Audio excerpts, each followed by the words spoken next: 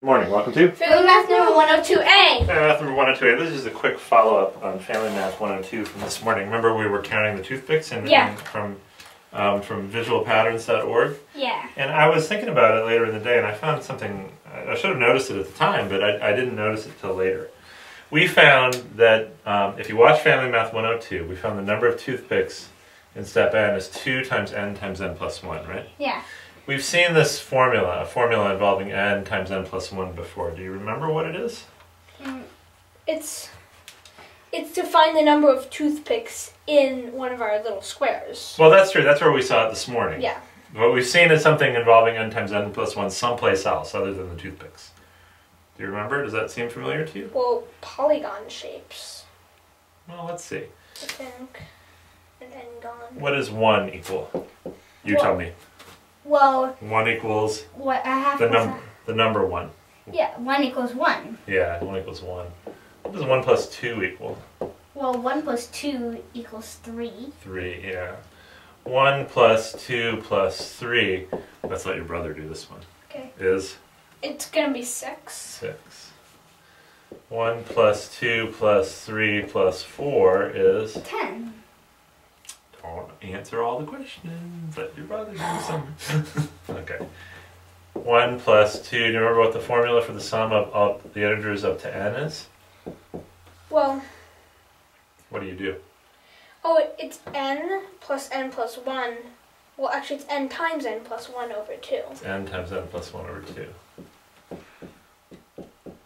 Over 2. And so you can see that for 1 times 2 over 2 is 1. Up to 2, it's 2 times 3 divided by 2. That's 3.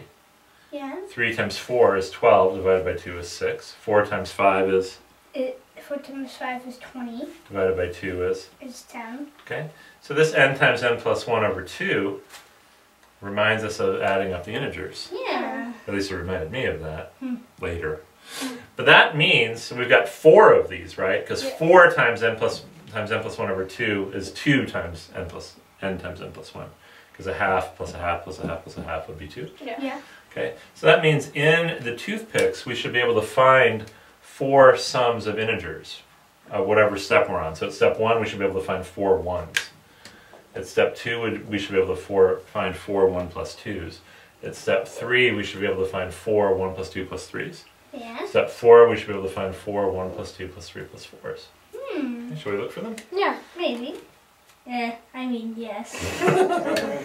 Okay, so let's see if we can find 4 1s in this picture.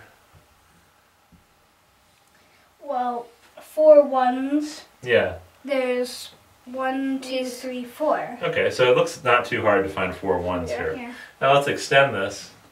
4 1 plus 2. This is going to be a little harder. 4 things together that are a 1 and a 2. So we're looking for 4 1 plus 2s. Okay? So can you chop this picture up into 4 things that look exactly the same and they're all 1 plus 2s? Oh, I see some. Okay, you both seem to have an idea, so let's see. You go first. So here's a 2, 1, 2, 1, 2, 1, 2, 1. Okay, what do you see for 2s and 1s together? Well, I see that, and that. Okay, so this is interesting. So you saw the first one was this and this. That was 1 plus 2. Mm-hmm. And then Bad purple. Bad purple. Red, purple. Bad purple. Let's go back to green. 1 plus 2. Yeah. Brown maybe. 1 plus 2.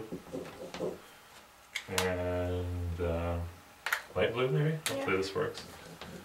1 plus 2. So you see those? Yeah.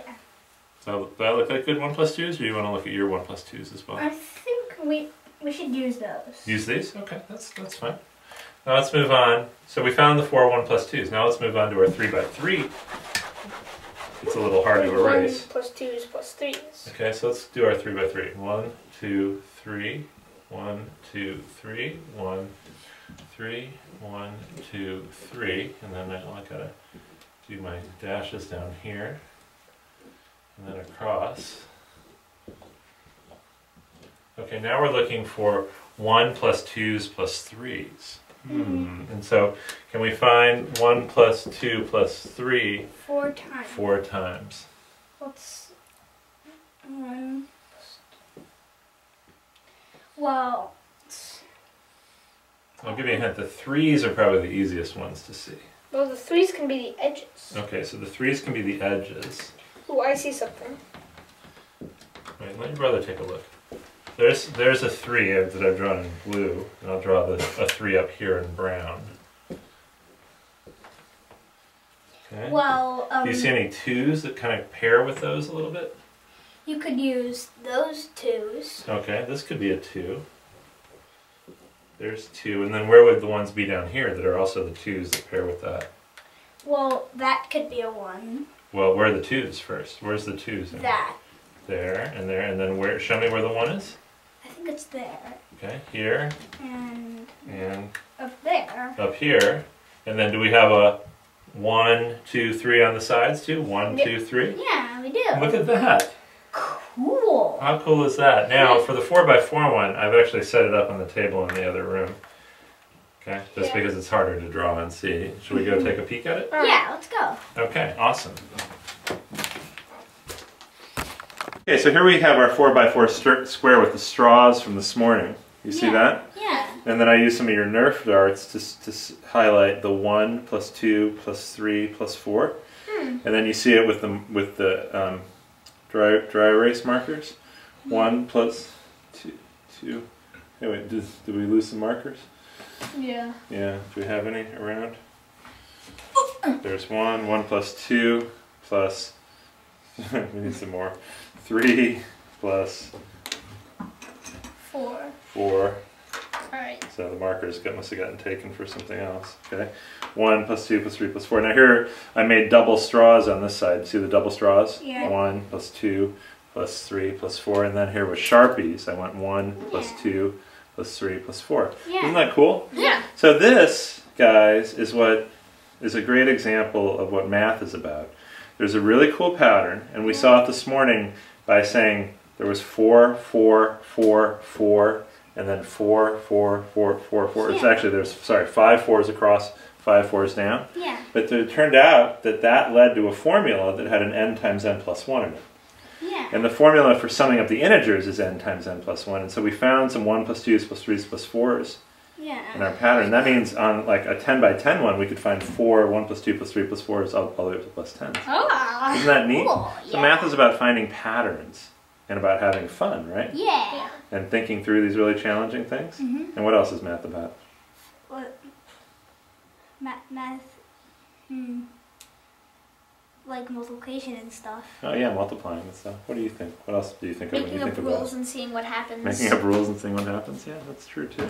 All right, so this is fun. This website, which is called visualpatterns.org, Yeah. is going to be really awesome, I bet. All right, good job, guys.